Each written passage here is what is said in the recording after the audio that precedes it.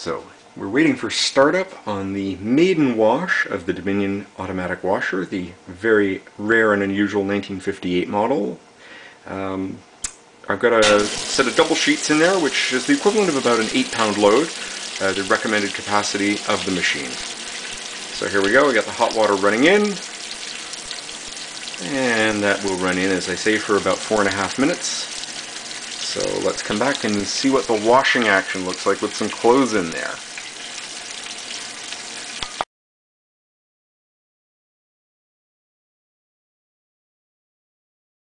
And there we go. We have wash startup.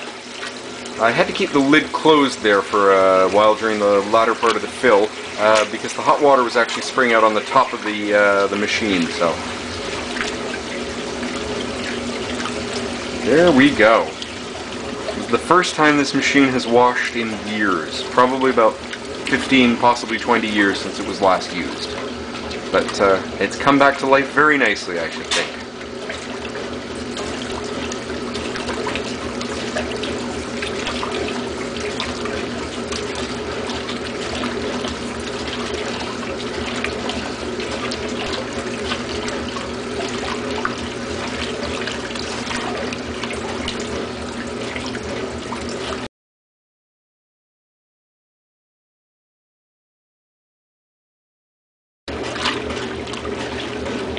So, I guess about 3/4 of the way through the wash cycle here. Getting some decent rollover in the clothes, not too bad at all. Fairly small tub, so I guess that won't be much of a concern to me, because I never load my machines very much anyway to begin with, right? So, but she's washing nicely.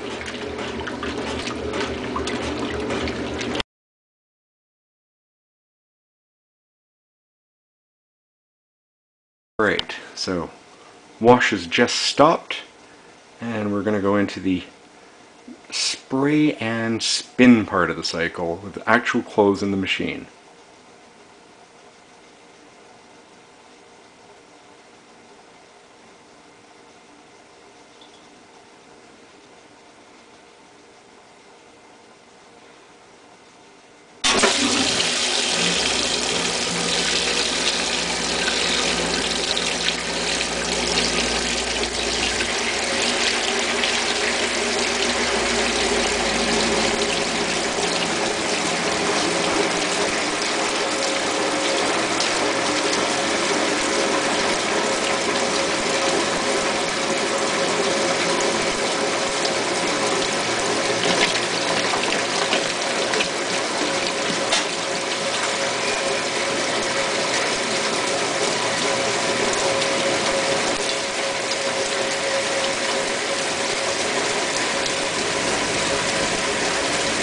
I mean, that is pretty neat.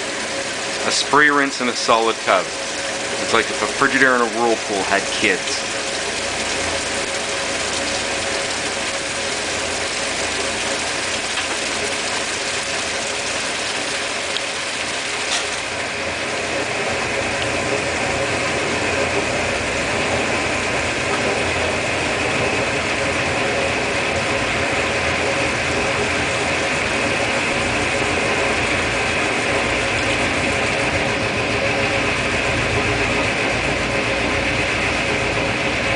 Amazingly quiet spin too on this machine. Something I certainly hadn't expected for a 1958 model.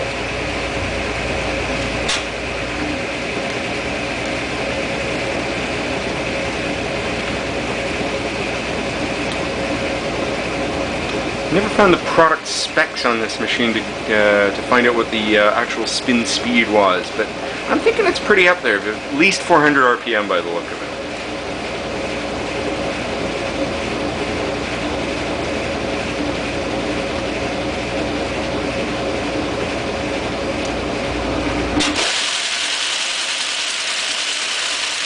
Just going to close the lid on the rinse fill cycle. I've got a little bit of an issue with that spray coming in from the fill, so I just don't want water getting all over my 1951 Kenmore right next door to the Domion. So we'll come back in a sec.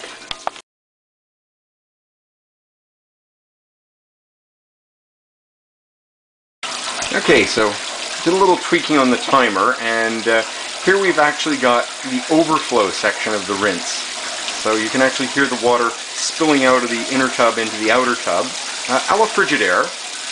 And just very curious, you'll just see in a moment the agitation will begin again with the overflow rinse. So, again, very Frigidaire.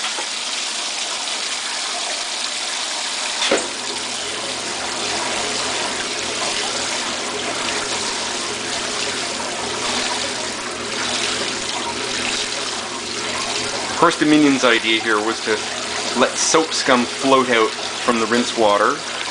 So.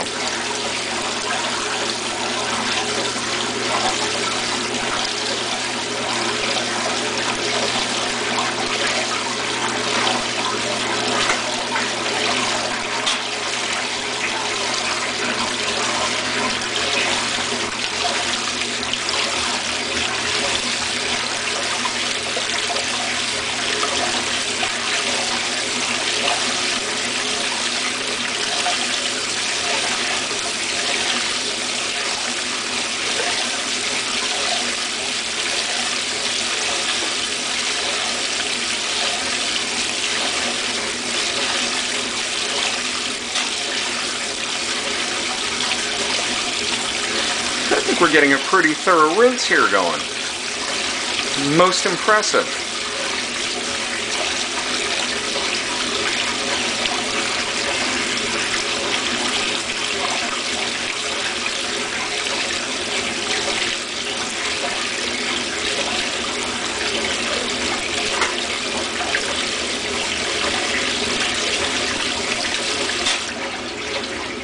And there we go, the overflow has stopped. Continue on with a deep rinse. And funny, I mentioned Whirlpool before, but very Whirlpool-like rinsing in that the sheets tend to puff up. Something that I've always noticed with my Whirlpool machines. Don't ask me why.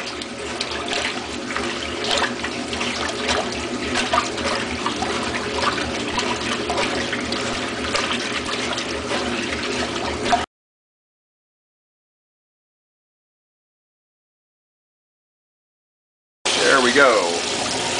Final spin and spray rinse with clothes in.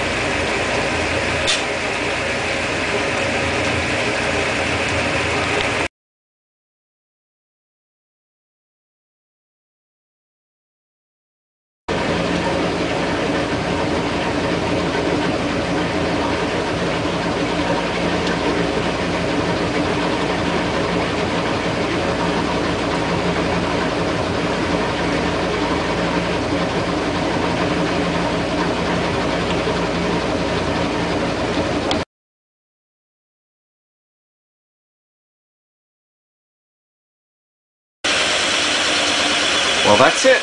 We've just cycled off with the first test wash of clothes in the 1958 Domion automatic. Just letting her spin down. And let's have a look how we did.